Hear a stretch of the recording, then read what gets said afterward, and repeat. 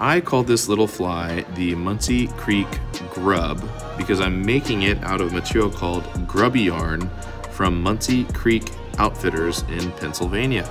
This stuff is in the color wax. They have many different colors that you can use, and I suggest that you look them up on Etsy and buy all of their materials.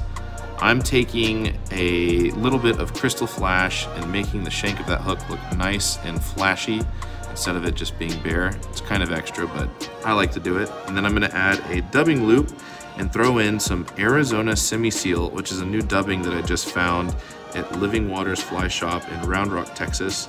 And this stuff looks really, really good when it's wet. I'm gonna brush it out and make sure that it's nice and fuzzy, and then I'm gonna brush it backwards so that it kind of goes with the flow of the water when you're pushing the fly or pulling the fly through the water. After a little bit of glue, this thing is done. Would you put this in your fly box? I know I would.